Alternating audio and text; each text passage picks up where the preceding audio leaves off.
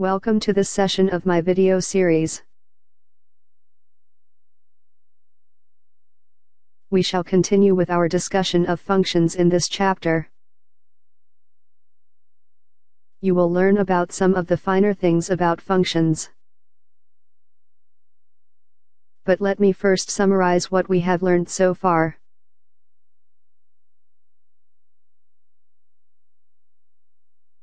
Functions are a group of statements that can be executed by calling.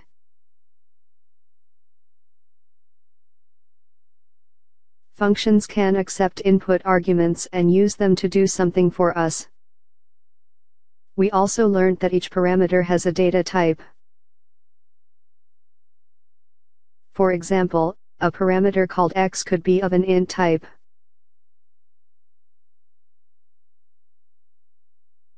We also saw briefly that a function could return some data, or return nothing at all. There is a slight difference between the two.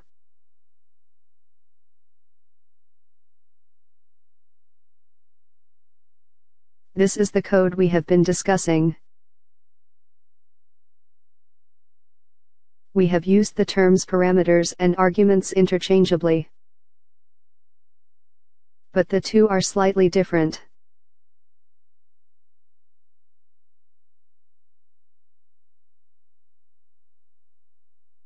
The variables used in the function definition are called parameters.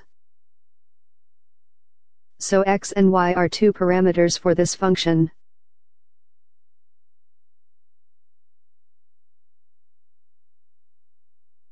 The variables passed to the function call are called arguments. In this case, the identifiers m and n are called arguments. This is the difference that I wanted to clarify here. I am very sure that most programmers would be unaware of this subtle difference. A program in C is a stitched sequence of various functions. A C program is a series of function calls, like a relay race. One function does its work, and passes the control to another, and so on.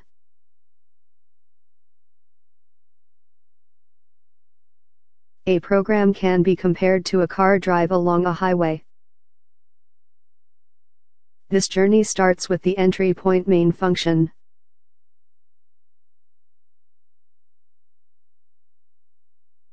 The drive along the highway is interrupted when an eating joint is met. The traveler takes his car off the highway and starts taking his food.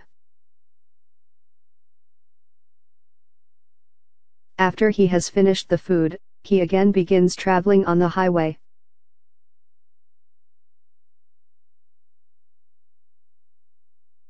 The journey ends with the return statement.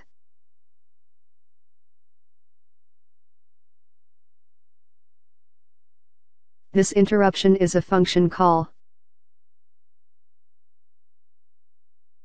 The control or flow is transferred to a function. Once that function is completed, the flow resumes along the main function. The void keyword can be used to express a function that takes no parameters.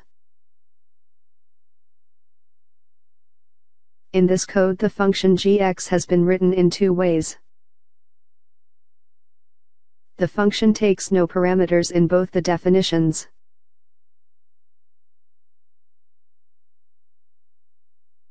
In this case, gx takes no parameters because none is specified.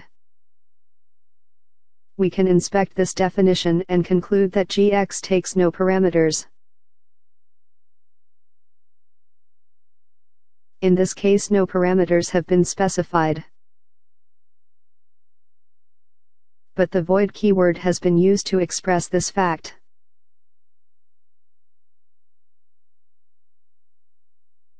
Are these two different things, or are they just an alternate syntax for the same thing?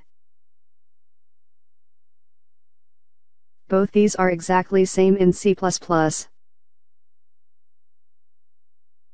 You can leave the round brackets blank or use the void keyword. Meaning is exactly the same in both the cases.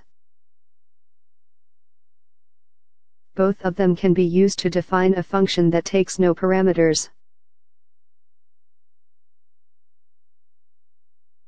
C is older than C++. C is older and has various legacy syntaxes. These two syntaxes are surely different for C. I won't be able to go into all the details here.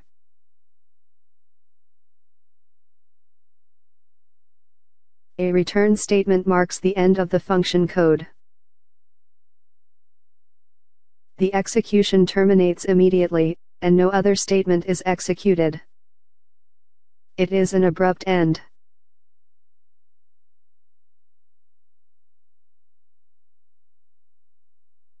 In this code there is a return statement.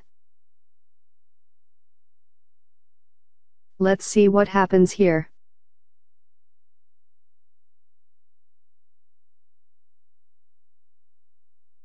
The function statements execute as usual till this return statement. But as soon as this return statement is met, the execution halts. The function is said to return.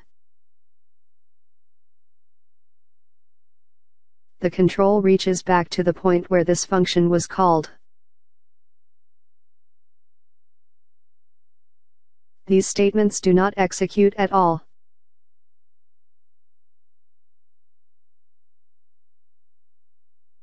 Such a code is called unreachable code.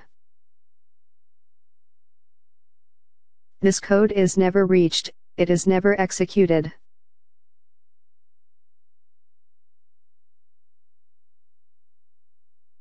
The return statement can be used to return a value also. This program illustrates such a use of the return statement. Let's see all the things one by one.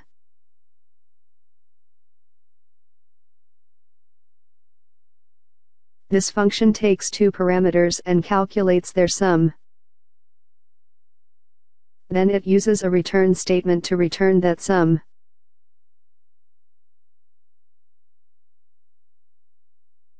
This statement returns the sum.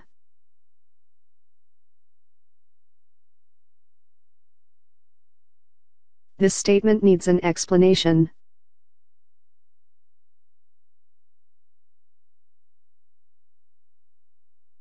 Inside the main function we are calling our function and capturing the returned value.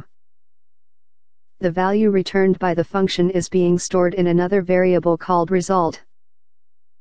We can have a look at the various steps involved in this process.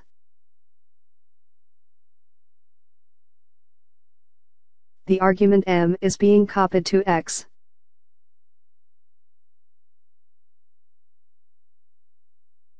And the argument n is being copied into y.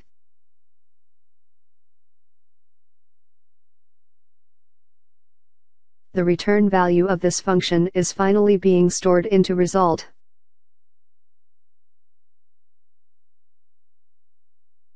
Thank you.